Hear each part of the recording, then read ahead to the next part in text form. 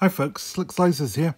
Today I'm going to have a look at we're starting to look at a new family of knives from one particular manufacturer in Germany. But one of these is that. The other three are Sheffield knives, 1, 2, 3 Sheffield knives, all of which are very much similar patterns. They are a lamb's foot or a sheep's foot blade in a jackknife form, and this was a very common form of knife from the 17th century on, and still is today. But there is a slight difference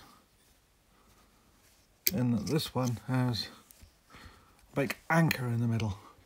In some ways that has no significance at all.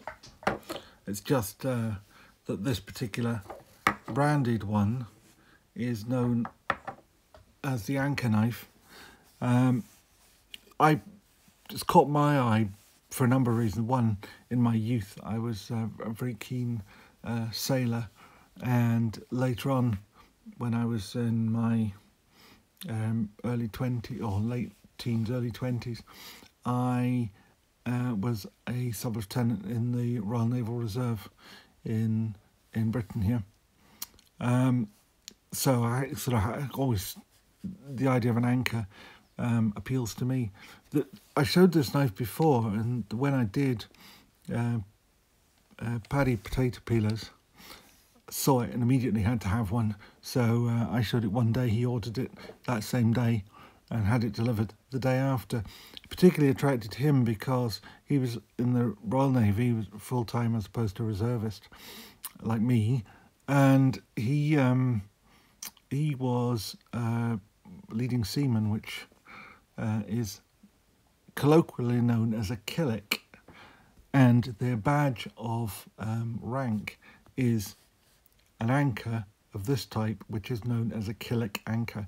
There are lots of types of anchors, but this type, the sort of archetypal anchor, which I'm not sure anybody really uses these days, is known as a killick anchor.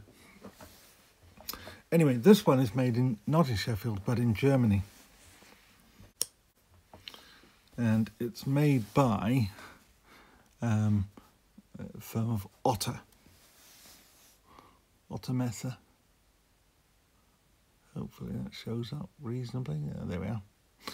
The other marks on the tang which are interesting there are, if I can get that to show you, it says Rostfrei, which is stainless in German, and the word Solingen, which is the location. It's the Sheffield is to English knives, Solingen is to German knives. There's nothing on the reverse of the tang, and there's nothing, as you've already seen, on the reverse of the handle. I believe it's grenadille wood. It's certainly a dark, hard wood that polishes quite nicely. You can get a good shine on it.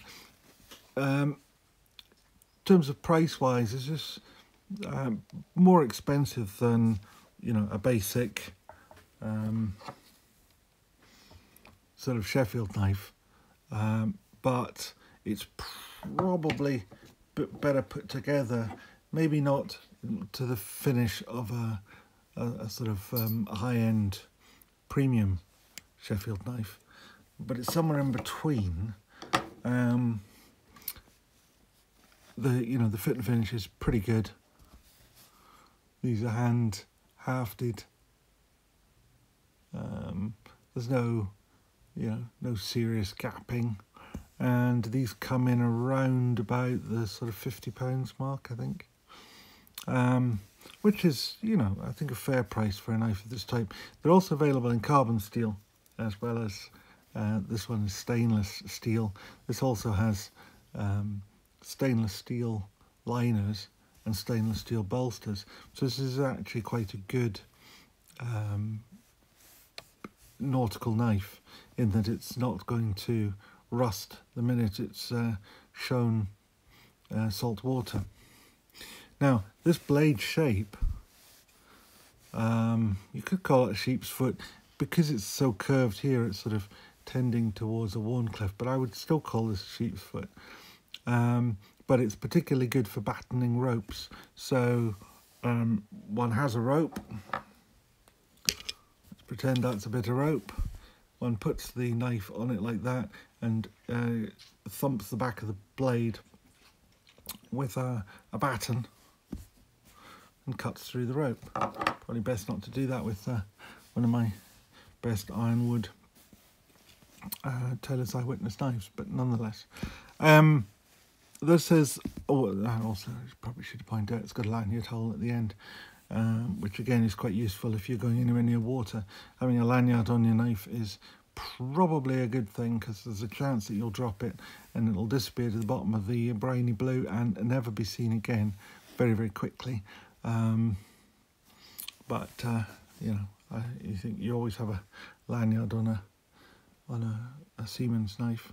But anyway, it's a good knife, it's well made, and it leads us into a family of Otter knives that I'm going to show over the next few videos. So if you like this stuff, please give it a thumbs up.